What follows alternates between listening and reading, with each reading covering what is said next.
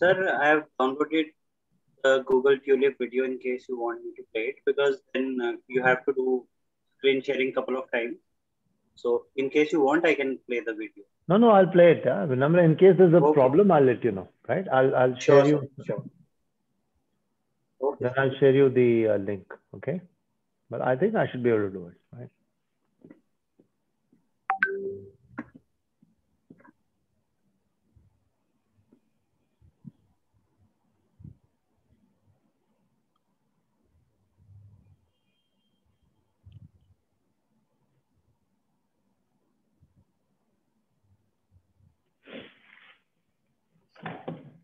I think we already have some participants with us. So yes, that's right. Yeah. Afternoon, teachers. It's lovely to see you today. We should be starting, I think, in another 3 odd minutes. So do we have some teachers, somebody coming on the panel with us, Atul, from St. Luke's? I think Nutan ma'am is supposed to join. That's what I'm told. Yeah. She's joining in next 2 minutes, sir. Some error is showing on her end. So she's joining. No issues. So could you help solve that, Sakshi, so that we can... Yes, sir. I already had word. She's saying, give me 2 minutes. If she face any problem, she will be giving a call. Okay. Okay. Thank you. I mean, couldn't we have had all the teachers here? Yeah, all the teachers of the school. No, I'm saying in the panel itself, so we can have it interactive. Okay. That can be done from our end. I don't think it should be a problem. Okay. So once you start the session, or we can do it now also if you want. Yeah, I think that'll be great. Yeah. Why do you do that? We get the teachers. Yes. So Vinamra, just make me the co-host so we both can do it. So it will be a little bit faster. That's right. I've already made you the co-host. Okay, done.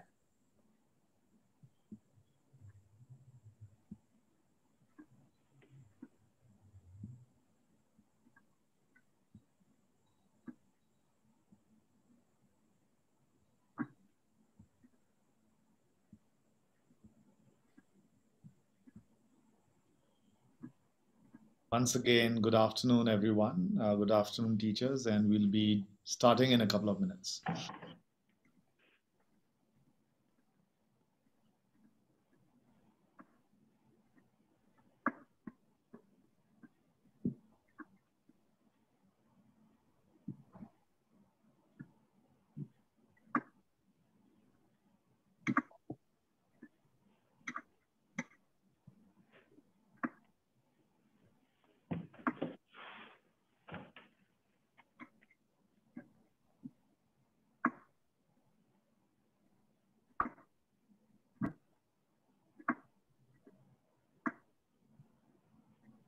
So do we know if Nutan ma'am is here, Shikha? Not as yet. We need to check. Just wait, I'll just check.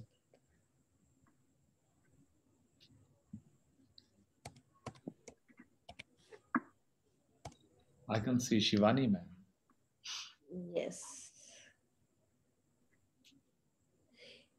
Sakshi, just check with her. I can't see her here. No, ma'am. I'll call her.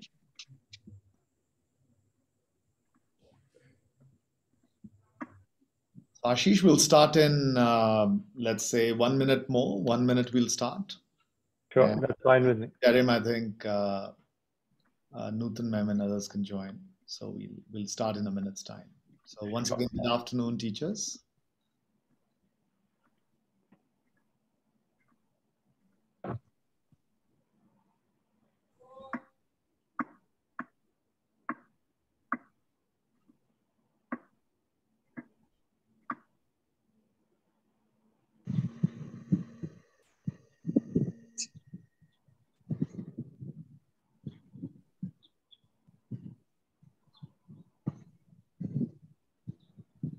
Hello everyone, this is Nutan Bharadwaj from St. Luke Senior Secondary School. Am I audible to everyone there in the meeting? Hello Nutan ma'am, you are audible. We can't see you though. Yeah, I haven't turned on the video as yet, though I was trying to do the same, but somehow I don't know why it is not possible at my end, it says. It doesn't give the permission to the app to turn on the video.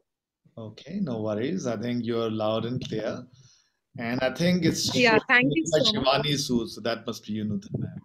Yeah, from Shivani Sood ma'am's ID I have logged in, but yeah, this is Nutan Bharadwaj from St. Luke Senior Secondary School.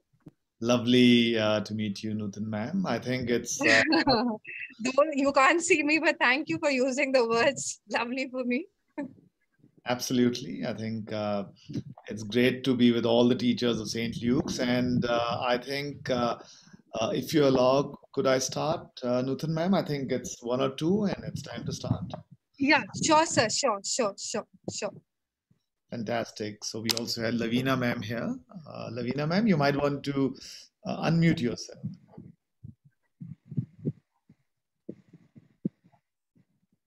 Good afternoon, sir. Atul. Good afternoon, Lavina ma'am. Good afternoon, ma'am.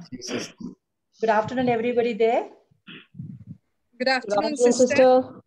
Good afternoon. Good afternoon. We can continue. Fantastic. So once again, good afternoon to everyone and welcome to Ideas That Matter. Ideas That Matter is a series of webinars that Shulini has started, and the whole objective of Ideas That Matter is to reach out to teachers across India with cutting-edge topics.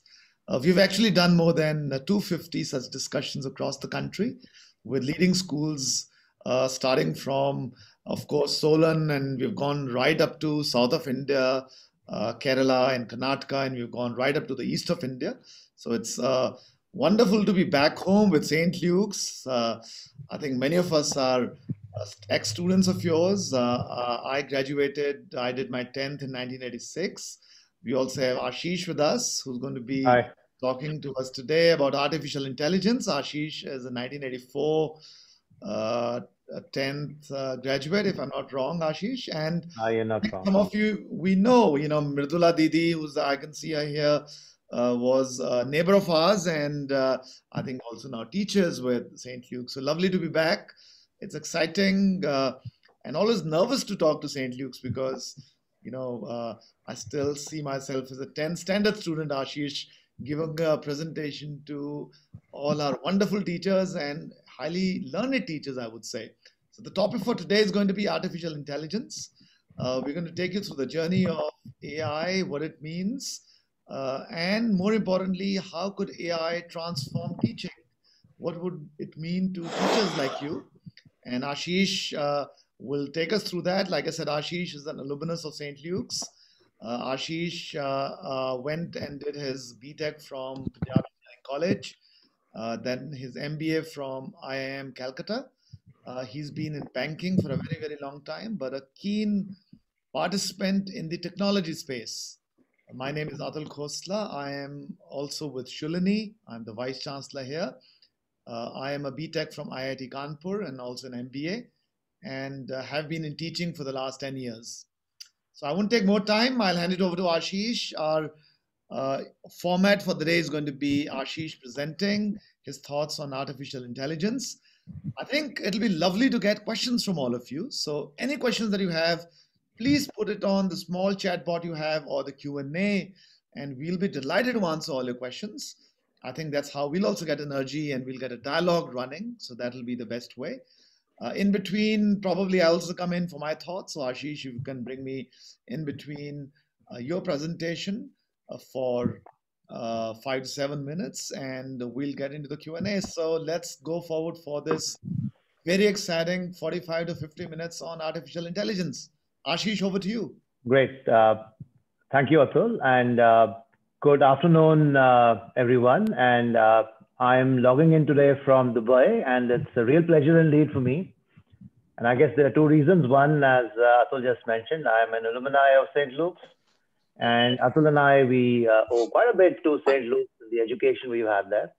And secondly, probably it's the first time that I'm in a classroom full of teachers and I don't have to worry about an exam at the end of it. So with that, we'll start on this primer on artificial intelligence and AI. And give me a second, let me just load it.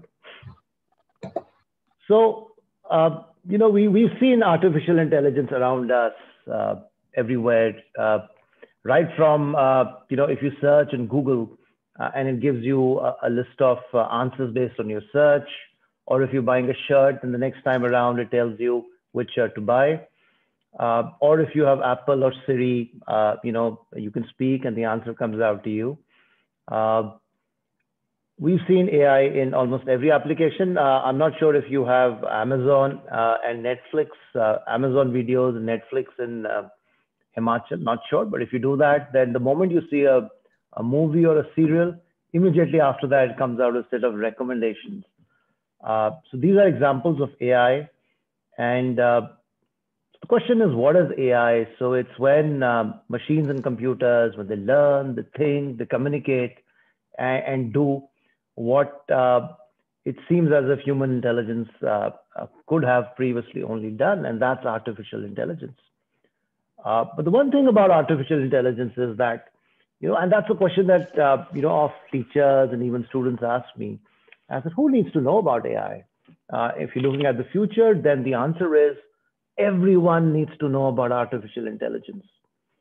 It's like in the 90s, in the early 90s, if somebody were to say, I'm never going to have a cell phone in my life because it's not going to be relevant. But today we know, a cell phone is almost a mandate to be able to go around one's life. So in the next 5 to 6 years, artificial intelligence will be part of the mainstream efforts and initiatives that we do in any field. So, if you're in medicine, for example, definitely need to know about artificial intelligence. They're saying the basic analysis can be done by artificial intelligence. In art, in psychology, in history, but most of all, and that's coming out into play in a major way, that in teaching, artificial intelligence will actually get to play a major role. And I actually strongly believe that the teachers actually mold the future of India and that of the world. And by using artificial intelligence, they get an extra tool and insights to taking the role of education to the next level. So broadly speaking, I guess everybody needs to know about artificial intelligence. And definitely those students of yours, by the way, who want to study software and AI and take up lucrative jobs in the corporate industry.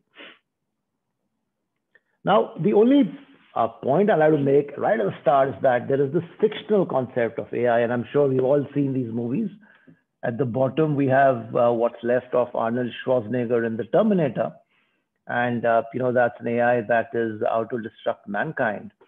And at the top, we have iRobot, which is a robot who's kind of confused about how to help humanity and what the whole essence of consciousness is.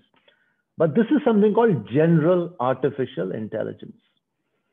And general artificial intelligence basically means an entire human being being replicated in a machine. And the point is that's incredibly hard to come by. And the reason for that is that we have behind us 4 to 5 billion years of evolution, and a brain has billions of neurons, and the functions that they perform are, so far, they are so complicated that we don't fully understand yet, and replicating them is beyond us. So generally, AI probably is a few years, probably a few decades in the future. What we have when we call artificial intelligence these days is called special purpose intelligence. And that's AI that is specifically applicable to only one field. So for example, if you have a chess playing game, so you have a lot of AI in games, if you have a chess playing game, that AI can only play chess. It cannot play any other game. It cannot say hello to you. You have AIs that convert speech to text. So that particular AI, of course, can only do speech to text. It can't play chess. The other day, by the way, I did tell you I'm logging in from Dubai. I was there, and there's a lane there where driverless cars are allowed. So initially, you feel very, you're very surprised. You see a car, and there is nobody there in the front seat. There's nobody there in the driver's seat. 3 people sitting in the back, and that's driverless cars being driven by AI. But the point is that while the AI is driving the car, it would not be able to do anything else. It would not be able to say hello to you. It would not be able to play chess. It will not be able to do a web search or a speech-to-text conversation. So the point is, special purpose AI is something that is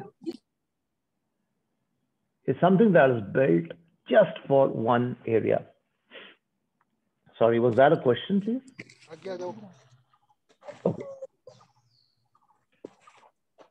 Now, I'm going to talk about games for a moment because we're teachers and I'm sure a lot of our students are involved in games. And interestingly, a lot of work around artificial intelligence has happened around the world of games. And, games versus human beings is always an issue that has been, up in the news. And people used to say there's a game called Jeopardy, which is has a lot of combinations, a lot of insight. And people said that computers can never beat human beings at that. But IBM's Watson defeated the Jeopardy world champion in 2011. And then people said that, all the games that all these kids play, there would be some human champions who can defeat them all the time because, there's a lot of skill involved. You push buttons and you understand how the game plays out. But DeepMind, and that's an AI-based computer program, it defeated all human level performers in Atari games. And Atari is the one of the most popular provider of games. Then there's this 3,000-year-old game called Go. It's a Chinese game, and it's very popular. It involves a lot of computation, a bit of skill, a bit of luck as well. And people used to say no one can beat Go, beat the world champion in Go for these reasons. But 2016, AlphaGo defeated the world champion 4-3. By the way, there was a bug in the last game, and that's why the champion actually won the last game. The score could have been 5-2 or 6-1. And lastly, human poker. And poker, as we know, involves a little bit of skill, but a little bit of intuition, but also a lot of luck. Because you don't know which way the dice or the cards will roll out. And people said, surely AI cannot consistently beat human beings in poker. But in 2017, a few years back, CMU, which is Carnegie Mellon's AI called Libretus, defeated the top poker players in 2017. So what I'm trying to say is that specialized AI is getting so specialized that it has outperformed human beings in the areas that we designate to them. But for me, the whole concept of AI happened in 1997 when Garry Kasparov played IBM's Deep Blue. By the way, in 1996, he played, and I used to play a lot of chess. In 1996, Garry Kasparov played Deep Blue, and he won. And people like me said, yeah, of course, Garry Kasparov, he's been the reigning world champion for almost a decade. He's supposed to be the best player of chess ever. Of course, he'll beat a computer. What's so great about that? But come 1997, and you can see Garry on the left, Deep Blue defeated Garry Kasparov. And in fact, these days, you don't even hear of computers playing with human beings anymore. It's a given that they will be able to defeat human beings. So you don't hear about Garry Kasparov or Viswanathan Anand playing computers. And I just thought about that for a moment because I myself play a fair bit of chess. I was actually the chess champion of my college, small college. And then I picked up playing chess back online around 10 years back. I started doing pretty well against human opponents. But then I downloaded an AI program called Stockfish. And after that, I've been going from bad to worse because I keep losing all the time. And then I analyzed that, and some of our teachers who teach maths, physics, or science, are generally inclined towards maths, can actually compute this, is that, when I play a game and in this artificial situation, I can move in 25 possible ways. And the computer can move back in 25 ways. So if you're looking at somebody wanted to think through 10 moves deep or 25 moves deep, the point is how many moves would I have to think if I want to analyze and think of 10 moves deep? And the answer to that is, if you look at this number, and the amount in gray here is 1 billion. So I'll probably have to think of 95 billion moves if I want to think 10 moves deep and think of all the things. So that's the reason, I actually get defeated by computers. I can't think 95 billion moves deep. But if somebody wants to think of 25 billion moves deep, and that is for grandmasters and world champions, then you see all the zeros in gray are a billion. So this is a billion. So this is 8,881 billion. And that's the reason why human beings and grandmasters, they all get defeated by AI. And incidentally, the way the AI works actually is you download AI and it's actually dumb. So the first time you can start defeating it, but as it keeps playing more and more people, and it also starts playing against itself, it keeps getting the insights and stores the memory of how to play. So, the caution is that, what's AI? And, coming out of the popular concept driven by science fiction, there are 4 options. And one is that it's either thinking or is it acting like human beings? Or is it thinking or acting rationally? And that's a serious question because, people, when they look at AI, they say, what is consciousness? And the whole thought is that while we do and we are aware of what we're doing, for example, when I speak right now, I'm aware that I'm speaking to this audience. When a computer does that, it's not aware of what it's doing. So like human beings is something that is very difficult to replicate. The other point is thinking itself is a point of great philosophy, and we don't know what is it to think. So artificial intelligence right now is just restricted to this last quadrant, which is it is systems that act rationally. Rather, it's systems that seem to act rationally. And that's AI for us. Now I'm going to take a small break, and I am assuming you've all heard the name of Alan Turing. I don't know if you've seen this movie called The Imitation Game. It was out a few years back. So quick poll, if you don't mind, and if you can just tell me, who do you think Alan Turing was? A, B, C, D, and we can have a faster fingers first. A, it was, he's the scientist who invented the first AI program that beat Garry Kasparov in chess. He invented the world's first computer program that could run an AI program. C, he wrote a rule to identify if a software could be called intelligent. Or D, he wrote the world's first artificial intelligence program. So let's have a poll, and it's, to be very frank, I'm very happy running a poll for St. Luke's teachers. So let's see what the answers come out like.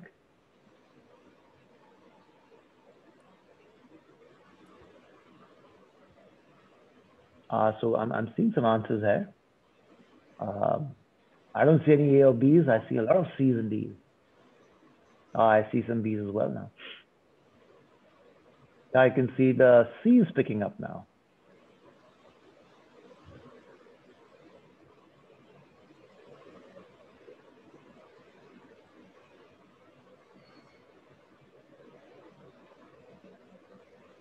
Okay.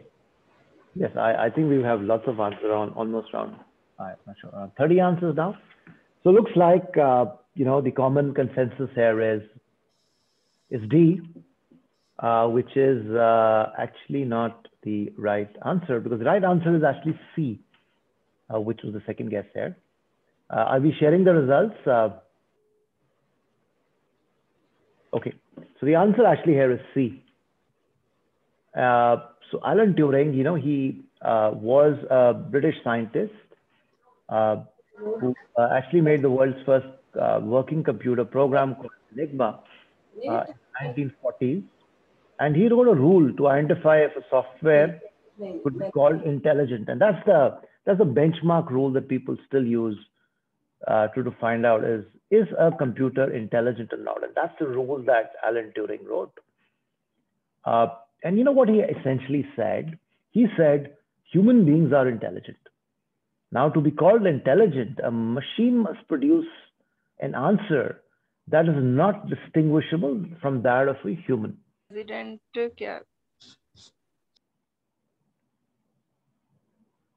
So let me explain, what essentially would be is that suppose, in front of you is a locked room and you can't look inside that room. And inside that room, there's either a computer and or a human being, and you don't know which one of it is there. And you ask a question to that computer or human being inside that room, and you keep getting answers. And now if you're not able to figure out if it's a computer or a human being, but actually it's a computer, then that computer's passed the Turing test, which means if a computer can quote unquote fool you into believing it's a human being, it's passed the Turing test. So incidentally, no computer for the last 80 years has been able to actually pass the Turing test. There's a prize called the Loebner Prize. That's $1 million.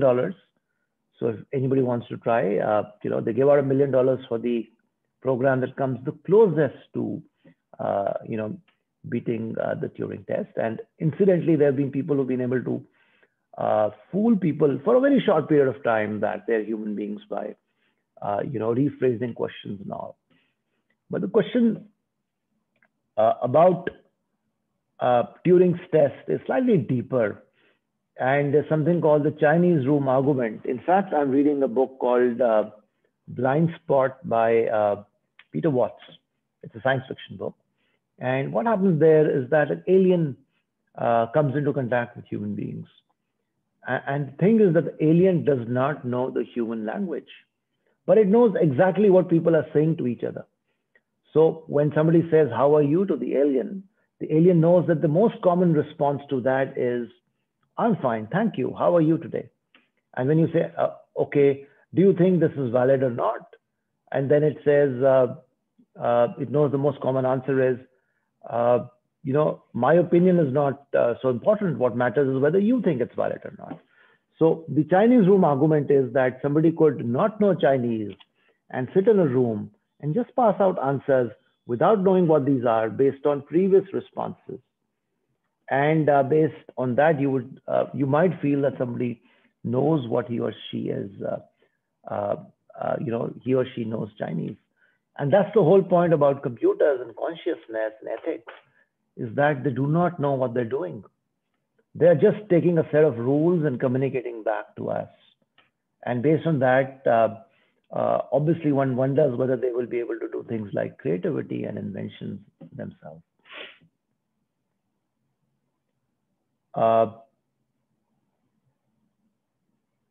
So here's another poll coming in. So what is artificial intelligence?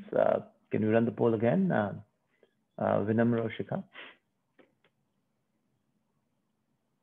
So again, what is AI? AI is when a software program is A, more intelligent than humans, B, when it can be creative, C, well, it seems to us a computer can think, and D, when a software program behaves rationally. And by the way, we're getting a lot of answers there, and quite a few are right. So yeah, I'm getting a lot of C's and D's. No hints there. A is picking up. And then I'm getting a lot of C and D's and A and D's now.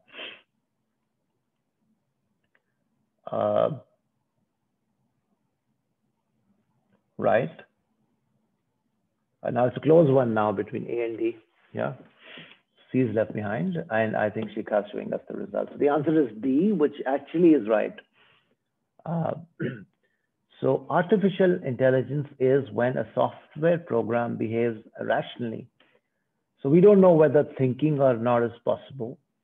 More intelligent than humans is a question, because intelligence is a very variable thing, and one doesn't know what it actually means to be intelligent. So it's basically when it seems that there is some rationality to their behavior, and that's AI.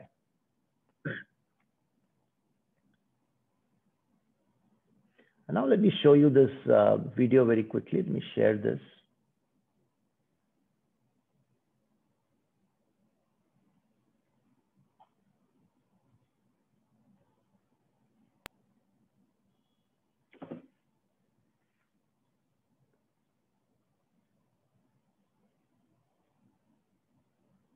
Sorry, give me a minute again.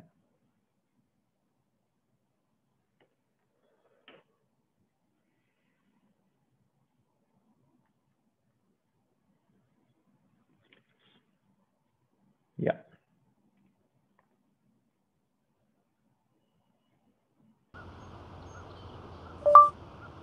Hello, nice to meet you.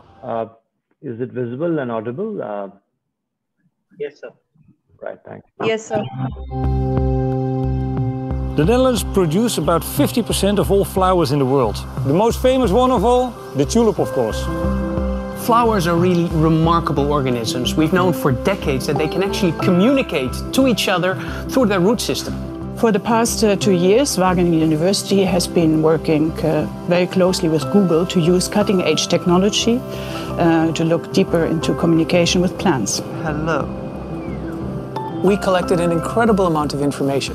Using automated machine learning, we turned this information into a new rudimentary language, which is becoming more and more sophisticated over time. The more we listen to nature, the more we discover the amazing things it has to say. Okay, Google, talk to my tulip. What do you want? Water, please. We've applied all this research into our latest product, Google Tulip. 2 granddaughters, Frances, who's just had a second baby. That is so interesting. And... Finished. Nothing left. More. You promised more water. At Keukenhof, we are very excited about tulip technology. We like to know what tulips need, and what better way than to ask them. I need water, more light. Please improve humidity. What is a Please come here. More space. No more compost. No water. Thank you. Who are you? Why are there so many like this way? More light. Of course, this is only the beginning. We're rolling out the tulip language in the beginning of April, but we're already well underway with several updates.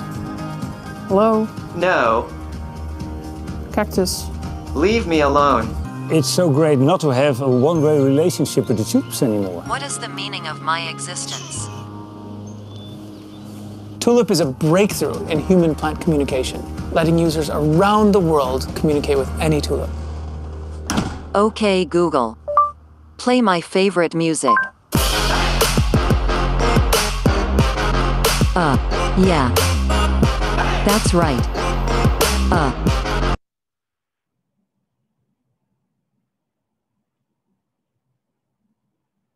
Okay, so that was Google Tulip. Just give me a minute. Let me go back to my presentation.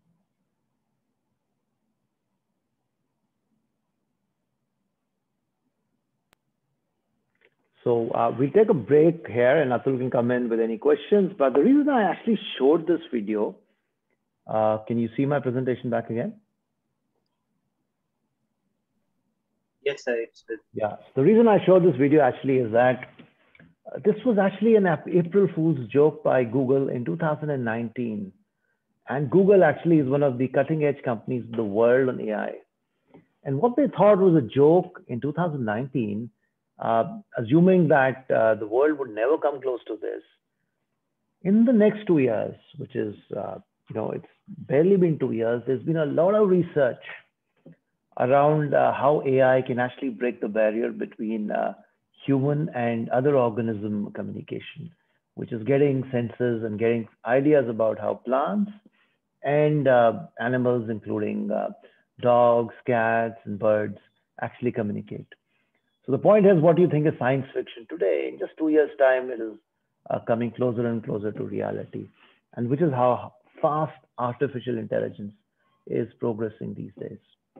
Yeah, so with that, we'll take a break. So that's the first part of my presentation, which is what is artificial intelligence? And the next part is how can teachers use it? Yeah. So that's really where, Ashish, I would like to come in and, what a wonderful presentation so far. So as you were presenting, I was just thinking about, will my life as a teacher change? Or will the life of students change? I mean, it's really changed post-COVID. Everyone is on Zoom or some other platform.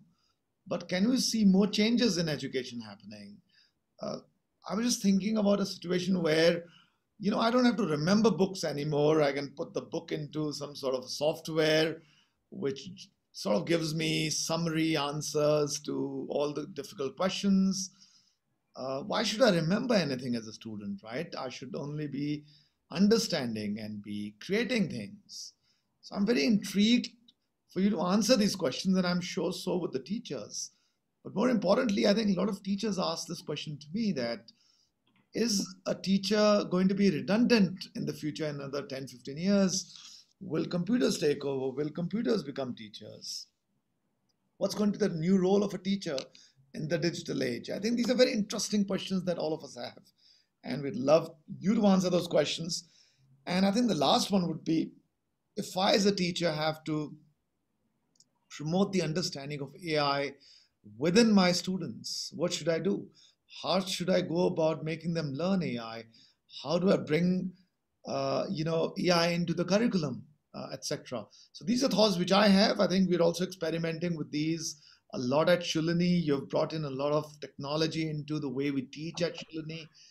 So would love to hear a lot of that from you right now, Ashish. I think if you could before I go to my presentation, and that's the first thing I'll let you answer is, what's going to happen to the role of things like professions like medicine and teaching, where definitely artificial intelligence is coming in a big way, right?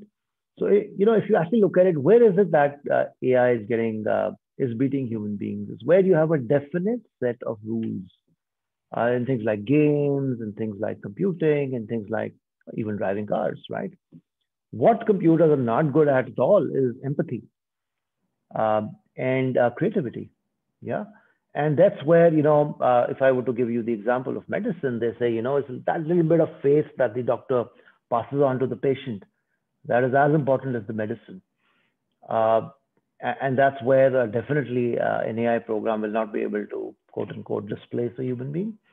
And it's even more so in teaching, because it's not about reading a book, it's about inspiring the student.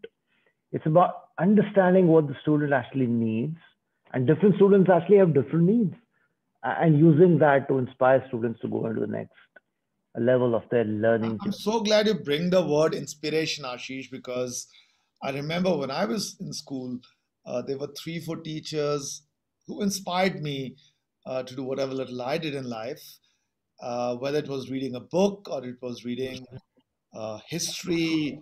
I remember there was a book that you and I would read, the Encyclopedia of History of the World, or it was doing experiments in science. And my belief about education is that we as teachers are actually in the business of inspiration. If we can inspire that spark into our students, then pretty much I think half of work is done. And of course, we've got computers now to do the boring stuff that we would do as teachers. But we'd love to hear more about you, so I can see you bringing up this presentation.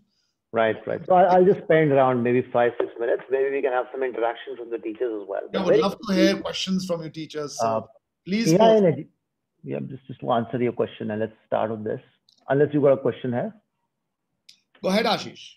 Okay, so if you look at AI in education, I think there are two roles. And the first role is that, let's face it, whether you want to be a historian or a software engineer or a banker or a teacher, next 5 years, you definitely need to learn AI. And that's the first role, is to encourage students to learn AI. But more importantly, it is how do we use AI to make students learn better? So that's at the core of how we can use AI. And you can actually enable students to learn better using artificial intelligence. And very quickly, just to give you a few examples, there's something called individualized learning paths and separate homework for every student. So using AI, you can actually say, for example, that Atul, and I remember, Atul, you didn't do very well in your class 9 Sanskrit exam, right? Isn't it? So you were in the top one, sorry? 8th standard. 8th standard, right? So you were in the top first or second position for every subject. And I think you were in the bottom of the Sanskrit exam, right? So probably with AI, we can figure it out early that somebody like Atul probably needs some extra support in Sanskrit, right? Okay, or doesn't need to learn Sanskrit at all, can study more of English, right? So you can actually have individualized learning paths for every student and separate homeworks for every student, which can be given automatically by the computer. The second thing that computers can do very, very effectively is that they can map student interest and potential with learning. So they can actually find out who are the students who are more interested in, say, maths, who are the students who are more interested in English or history. And accordingly, having mapped that, they can kind of run specialized courses for those students. And a thought that is coming out more and more in education is that we currently band students in by age group. and an age group like 3 to 4, 8 to 9, 14 to 15. And the thought is, however, different students develop differently. So an 8-year-old might be the same level as a 10-year-old in, say, English or math, but at the level of a 6-year-old in some other subjects. So the thought is, why don't you start mapping students with their potential and their interests instead of age, and you can have a bit of diversion there. Yeah. And AI in teaching can come in so many different forms. It can actually help you take better tests, have predicting student potential also, particular subjects, in designing exams on the basis of student performances, which is why should everybody go and give the same exam? If somebody needs a little bit more help on the basic, that exam should be at a basic level rather than a more complicated level. And the other thing is, how do you make learning itself more interesting? And there are several examples. You can help in extracurriculars like, and we'll talk about that in a bit. You can help kids be better debaters. You can convert any lesson into an interactive fun quiz. You can actually even help kids write poetry, and we'll come to that next, actually, which is the example of verse by verse. And why don't we try it out here if we have a minute here with any of these St. Luke's teachers. So we can request Mridula Didi to come on, unmute herself. And are you there, Mridula? Yeah, I'm here. Have I unmuted? We're going to make you the scapegoat here, right? Yeah, always, as always. I'm ready. Hi to both of you. How are you doing? Yeah, good. Nice to see you. So, what we'll do is this is an AI written by Google. And 1 minute, 1 minute. I need to get my screen, I'm not getting the verses where it's written. Okay. I don't know. Okay, yeah, I've got it here. I think verse by verse. I'll guide you through the process. Okay. And what Google says is that let's have a few, I guess up to 3 poets to inspire you with a poem. And so we can choose 3. Emily Dixon, let's choose a bit dark, but let's choose Emily Dixon one. What do you think? Fine, I'll go with you. All right. Okay, then who else do you want here? Robert Frost. Yeah. Robert Frost, an all-time favorite. Yeah, and then we can have, do you like Poe? Edgar Allan Poe? Not really. Fine, okay. Okay, who do you prefer? Longfellow, more philosophical, less macabre. No, actually, I'm not wearing my specs also, so I don't know your choices. Okay. So I've become old. Let's so, go okay, we'll go with Pope. Yeah. Right. So we have 3 poets, and what they'll do is they'll inspire you to write your poem, right? Okay, all right. So we go to next. So what kind of poem do you like to write? And, what's the rhyming scheme you'd prefer? A-B, I think ABB is fine. A-B is good, yeah. Okay, let's move. So all you have to do, Mridula ma'am, the first line. Think of the first line of your. Okay, all right. Then these guys will come and help you. Okay, fine. All right. I love to hear the rain falling down.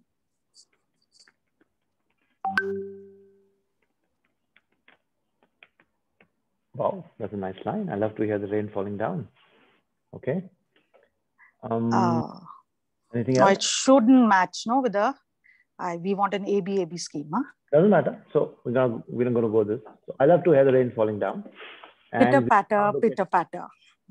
Oh, you want to say pitter patter? Now it's too late. Should I go back? Okay, all right, fine. But actually, pitter patter would have been a very nice. Okay, so now we have got a little bit of inspiration. What do you want to say? You want to talk about flowers across my country? I'll have every flower.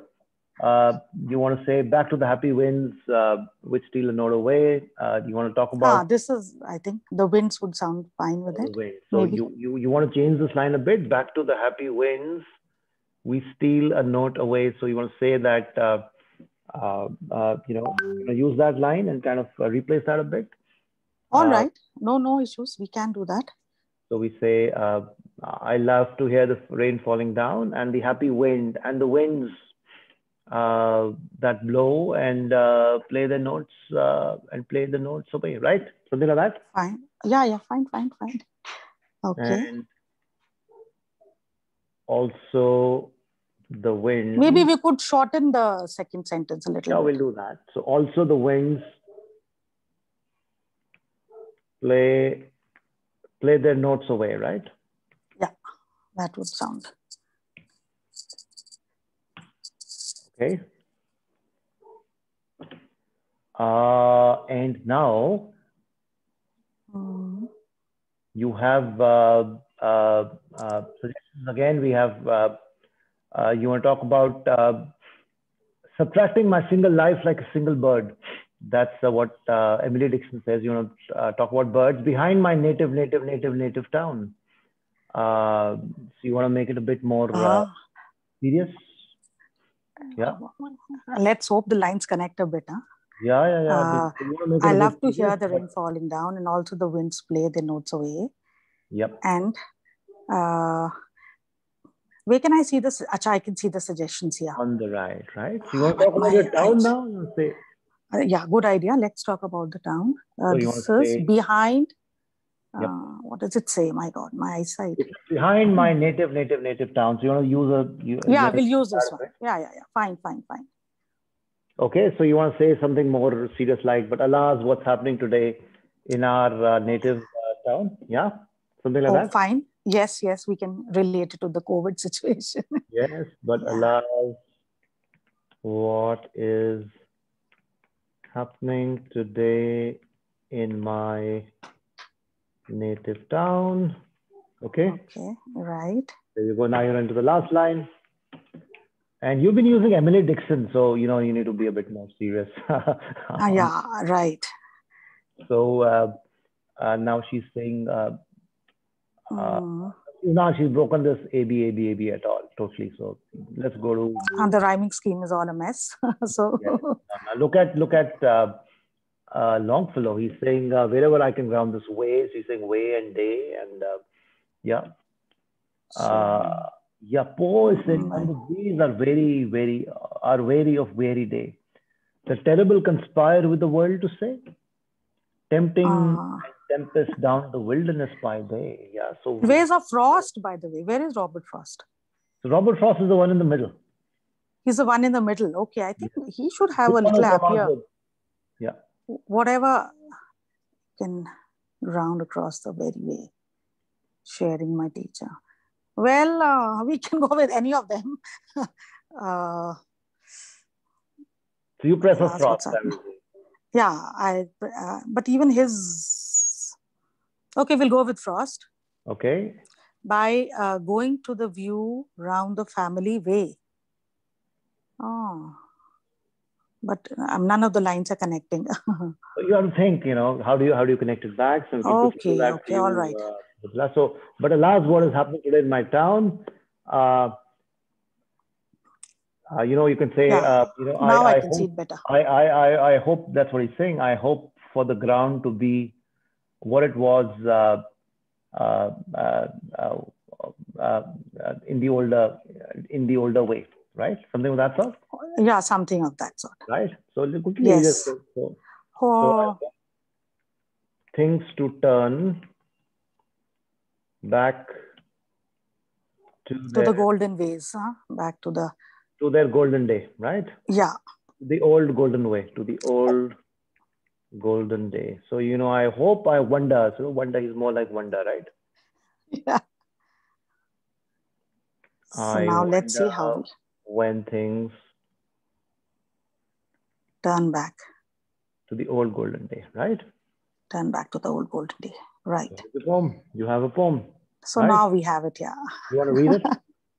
Okay, I'll read it out. Yes. I love to hear the rain falling down and also the winds play their notes away. But alas, what is happening today in my native town?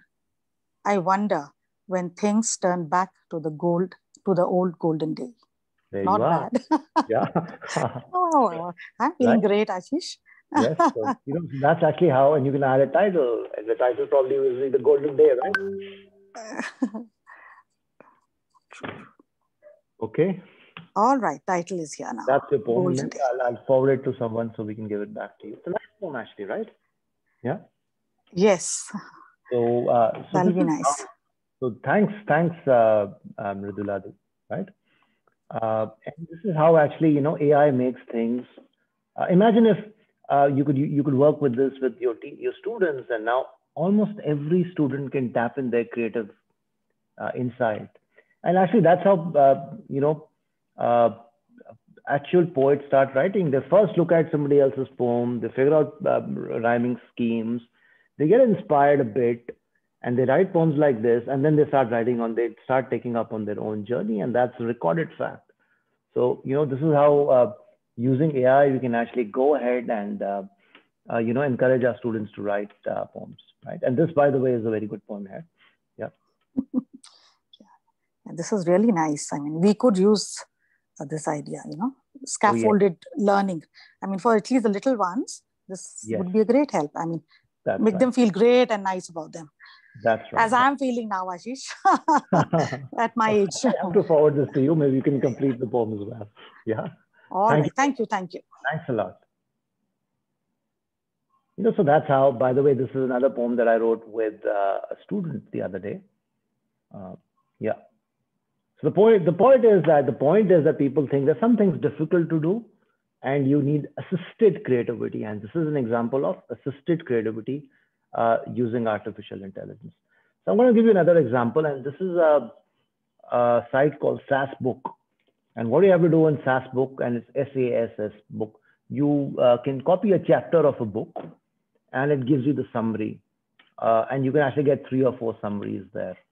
So I've done one here, you know, the full book there, and it gave me a 4-line summary. And, you know, running that, if you notice, a lot of students, what they do is they underline parts of the book, or they make their own notes. Now, using AI, these notes can be automated. The student takes this. And of course, important to read the whole thing way in advance of the exams. But the day of the exam, you can use something like SassBook to, and that's what Atul was saying. I don't need to remember everything, right? I just need a cue, and the cues come out here. Okay. You also have tools for writing articles. So if you want to write an article, you can actually enter keywords, and AI can scan the entire, for example, you can say, I want it out of Wikipedia. I can enter that and give you tools and ideas to write on. And you can kind of further, you know, explain those ideas. This is how you can actually use AI for faster and better learning. Then you have our own Sikandar. Now, Sikandar is actually done by Aru and Learnings, which is incidentally developed by my organization. So what we do is, and we run this speech case Sikandar across India. We've got 2,000 students who perform beautifully on that. What it does, it makes you speak, looks at your video, converts your speech to text, and sees what is it that you're seeing. It also does things like it sees how are you speaking, you know, what is your pitch of voice? Are you speaking too fast? Are you speaking too slow? Are you sounding angry or frustrated by any reason? Or are you sounding pleasant? It also looks at your visual expressions and sees, you know, are you smiling at the right time? Are you looking straight? Are you tilted? It looks at all that and gives the debater and even the job interviewee tips on how he or she can improve. Yeah. And then you also have what is called identifying students and their categories. So by the way, we run this at Shulni University. Using artificial intelligence, we take in signals like their regularity in class, whether they ask questions in class, whether what the marks are in what subject. And then we categorize them into various categories. You can have toppers, you have potential students, but who are not yet toppers, you have regulars. But more importantly, we have students likely to drop out, students who are not committed to their work, which is people who are could have been okay, but they're not very involved in their day-to-day learnings. Or on the other side, you have strugglers, with students who are involved and coming in regularly, but they're not getting good marks. Maybe there's a gap somewhere. And then for each of these profile of students, we run different sets of compensation learning tuition. So what we then do is the struggler is given more simpler examples to study. The not committed students, by the way, are encouraged to be more regular. And potential people are actually shown that they need to kind of improve their whole learning a little bit and come to the next level. So on the right, actually, you can see the roll number and you can see the category of every student. So the teacher knows exactly every student is in what category, and that at some level he can then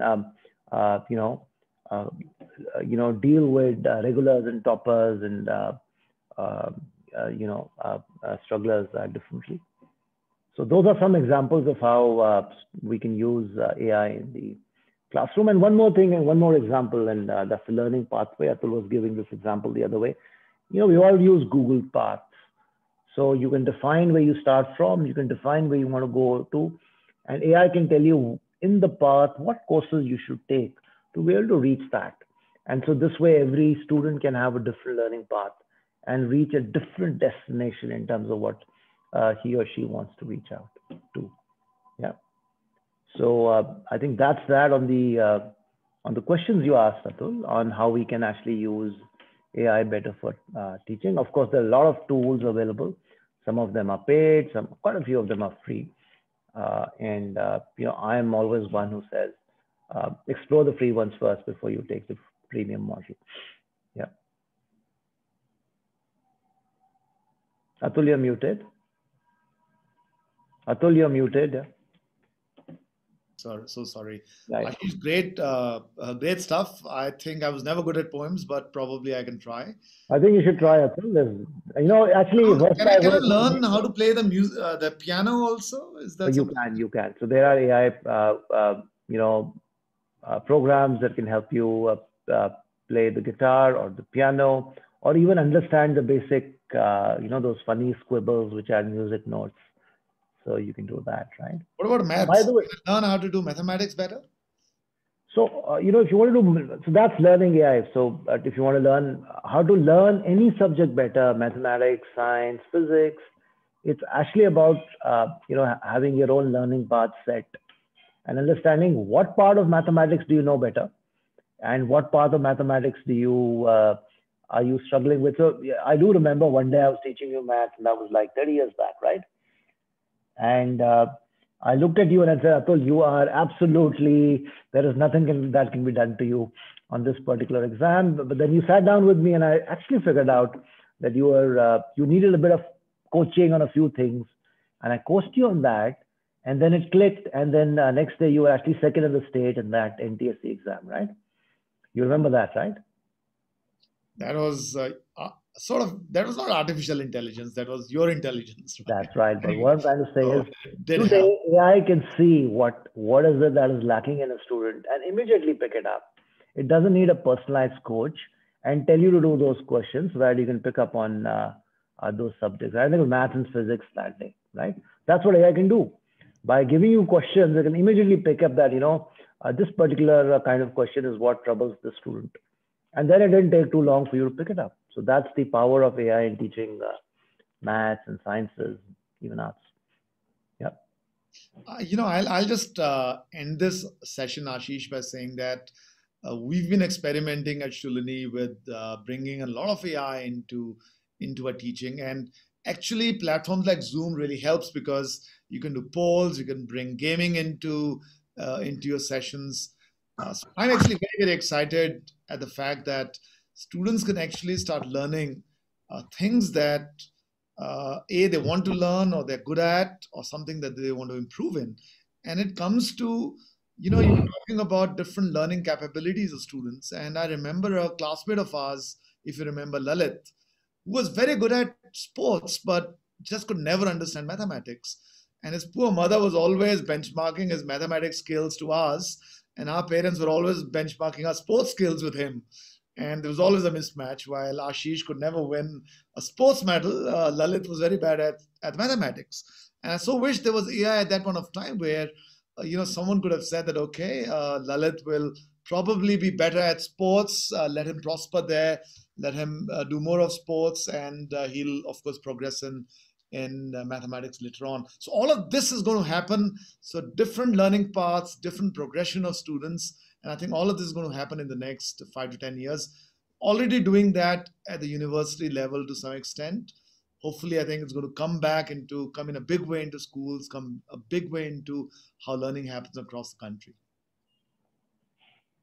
Yes, Atul. I'm sure that's exactly what's going to happen in the next few years. And I'm actually very happy that St. Luke's School is coming on board, and all the teachers are coming and understanding what AI is. And it's always good to see one own school be a leader. So hopefully St. Luke's will be a leader in, as usual, in having better pedagogy, implemented. Yeah. Fantastic, Ashish. I think we don't really have any questions. So is there anyone? There is one. Absolutely. So let's pick it up from Shivani ma'am. How to use AI in algebraic identities and polynomials? Anything specific you have an answer to? So Shivani ma'am, there's no direct answer to that, in the sense that what can be done is that if you set up an AI learning path for students, and then you give them algebraic identities, you can see which students are up the curve on the more difficult ones, and which students are struggling, and you give more simpler ones to the strugglers first. So that's basic learning, but it helps you identify your whole class of 30 and give them different kind of problems at this stage. So, there'll be students who probably want to do the basics again and again. And I'll give you an example of my daughter. She moved school in class 9, and 2 months before her GCSE exam, she got a note from a teacher that she's heading for a C. And the reason was that when I looked at it, she'd been taught a lot of high-level maths, and she was struggling with the fundamentals. So we worked together 15 days on the fundamentals, and no surprise, she got an A+ there. Yeah. And are there any tools, Ashish, which can help improve any AI-driven tools, any softwares? Well, our own, there are a lot of softwares. Our own AI-based learning tool is one example of that, where you can implement a learning path, as we've done in Shulini University, right? So these, as of now, they're not prepaid, pre-existing packaged programs. You need the data of the school and the student, and you come out with an answer as of today, right? So the more the data that you give to your provider, the better you can come and get to be. That's the way it is. Okay, yeah. Thank you, sir. Thank you. Thanks, Shivani.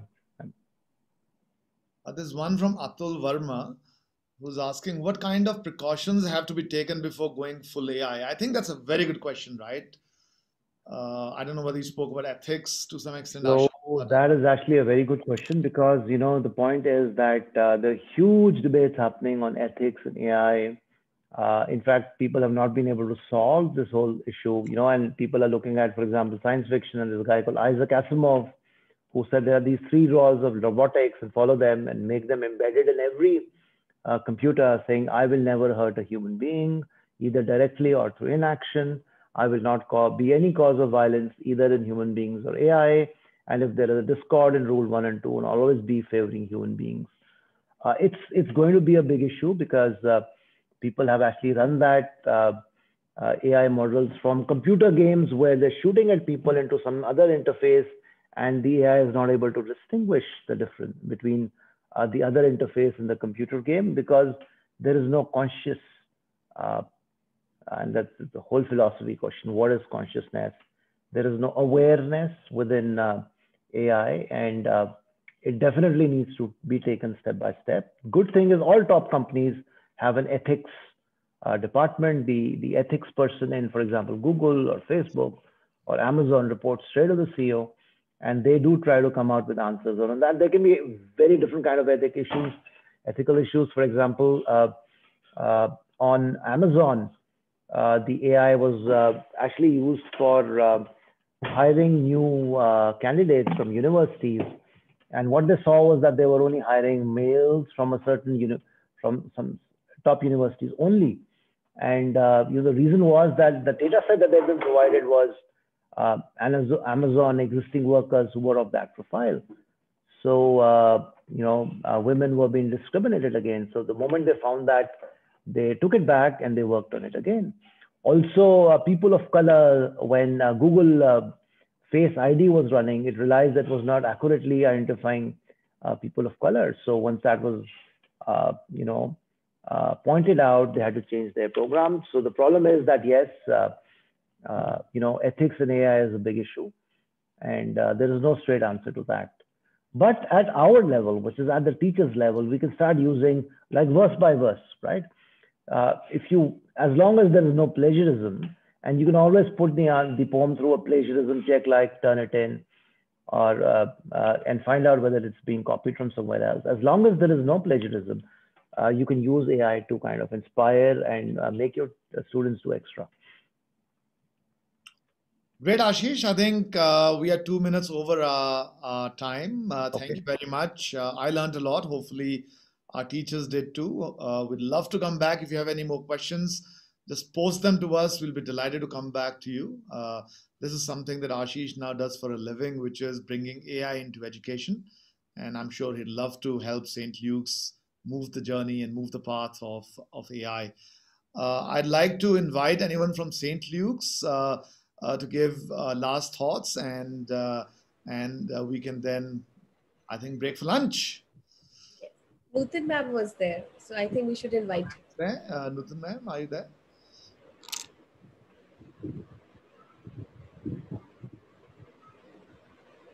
Probably she's not. So probably Shikha, you can do a word of thanks, and thank you.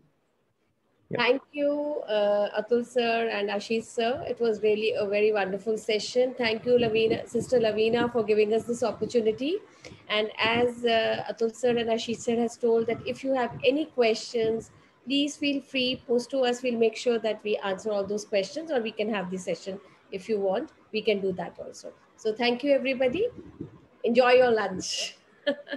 Okay, bye-bye. Thank you, Shikha, thank you, Sakshi, and I think special thanks to Mridula ma'am for coming. Yes. Yeah. Sir Atul, Sister Lavina here. Hi, Lavina. Yes, sister. Thank you very much for this lovely session. I thank Mr. Ashish. Thank you. Thank you, sister. Thank you, Shivani, for arranging this. And all. Thank you, sister. Thank you. Yeah. Thank you so much. God bless you. Wish you all a great day. Bye. Bye. Thank you, Atul sir, for the wonderful session. Of course, artificial intelligence really means a lot for today's generation, especially. A special thanks from the side of St. Luke's. This is Nutan Bharadwaj again. Thank you. Absolutely, and look forward to being with all of you again. Hopefully, COVID will be over. Yeah, that's an announcement over here for all of you.